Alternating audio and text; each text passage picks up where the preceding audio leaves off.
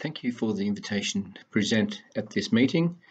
I'd like to talk today about the fact that we have lots of data and in fact increasingly amounts of data, and this poses some questions. So I ask one of those questions, now what? About a year ago, one of our board members handed around a report from EY into the data that is held by the National Health Service in the UK. One of the comments they made was that medicine is no longer being just supported by data, but that clinical science and data science are very closely related. And in fact, now data is driving change. They also put a value on the NHS data and said that the 55 million patient records are worth several billion pounds to a commercial organisation. So that instigated a bit of internal reflection at our institute here in Perth, Western Australia. We have 120 staff members, 35 audiologists and 15 clinics around our state, and the numbers are growing.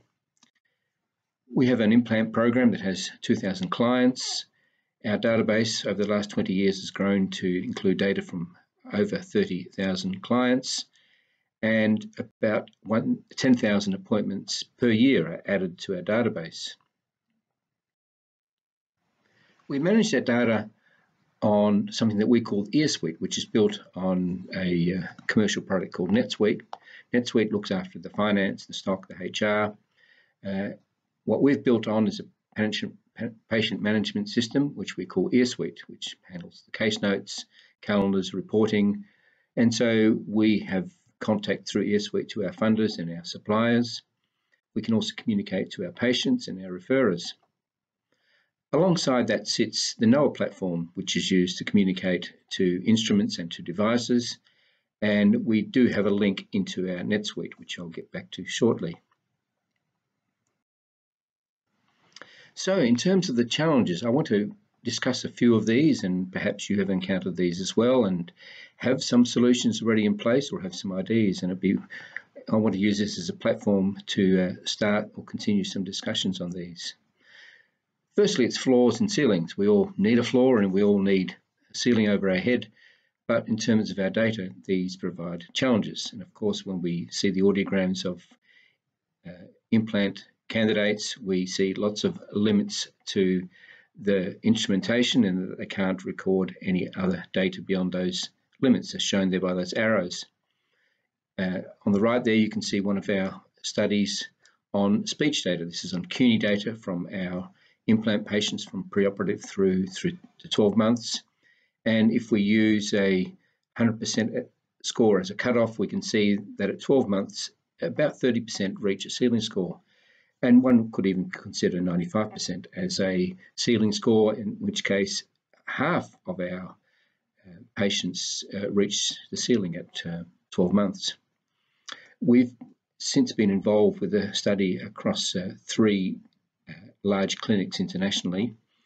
And when we looked at the data, we found that about a quarter of the records across the 3 data sets were affected by either ceiling or floor effects. So what do? I don't imagine there's much we can do about audiometry. In terms of speech audiometry, speech perception testing, certainly we should be using adaptive tests such as the ASI-BIO or digits and noise test. When it comes to analysis, if you look through the literature, we can see that people have imputed values for ceiling scores. And they've done things like adding 5 dB, 10 dB, 20 dB, or in another instance, just set it at 125 dB. Now, it certainly isn't correct, and it's also not correct just to ignore those scores.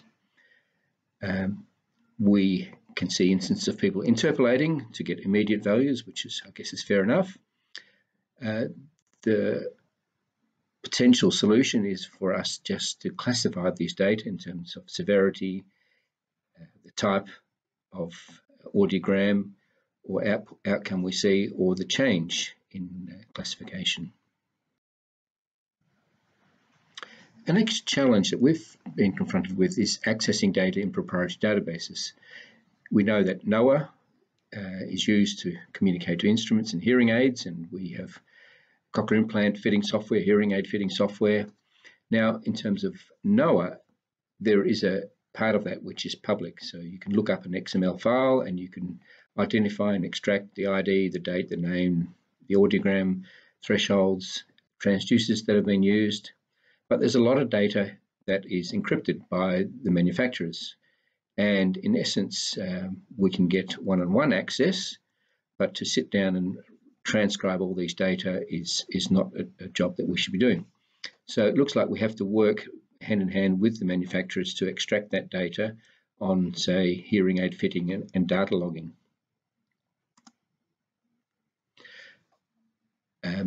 Or we have to get hold of some APIs. But once again, we certainly need the help of the manufacturers because they've encrypted that data, and they can only get that access if we give them permission, because in effect it is our data. The third challenge that we've been confronted with is the linking of the records of clients that are in different databases, and there I want to go back to the example of NetSuite and NOAA.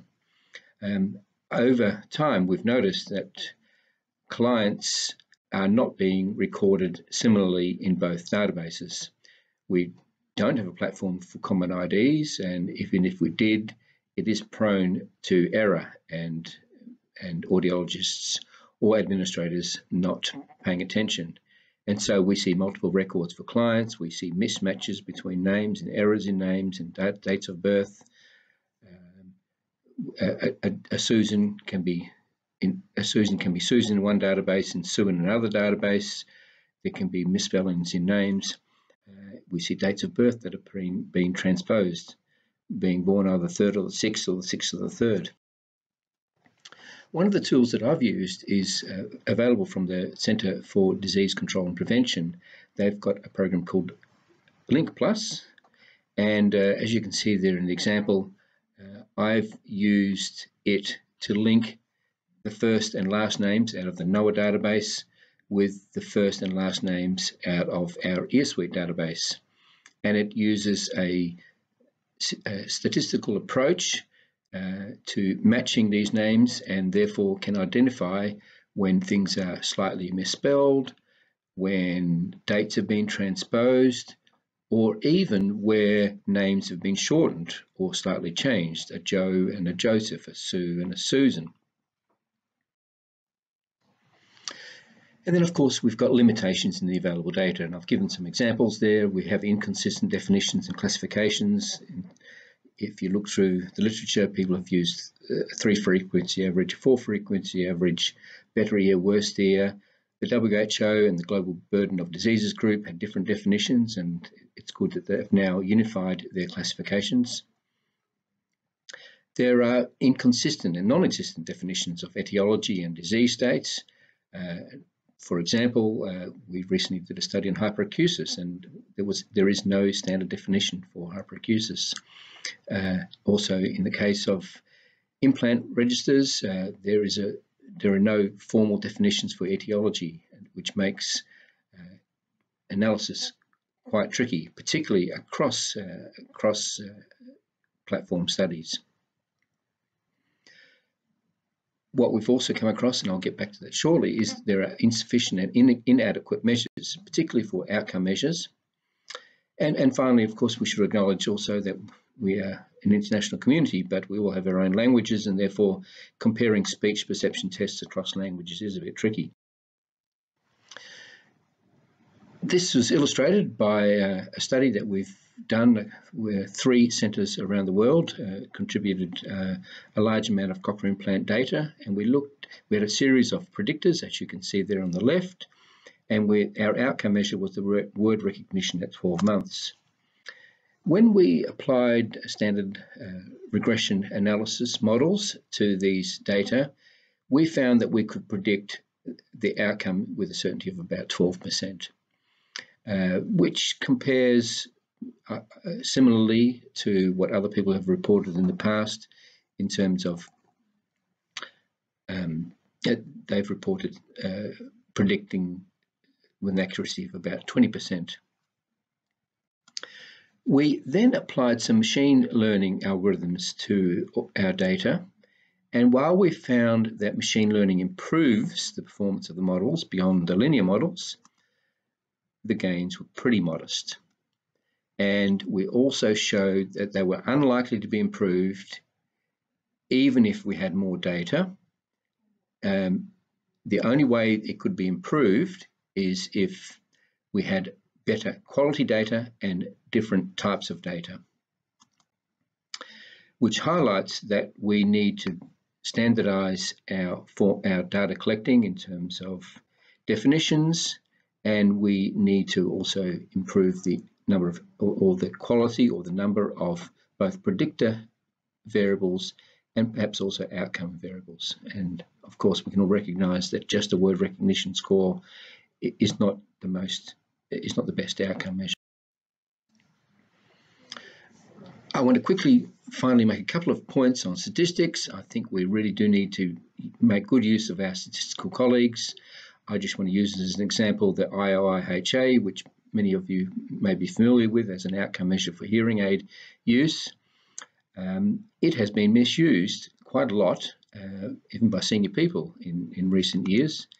And I just want to draw your attention to where the neutral point in each of these questions are. Question 1, it's at the beginning. Question 2, it's in the middle. Question 7, it's at the second point.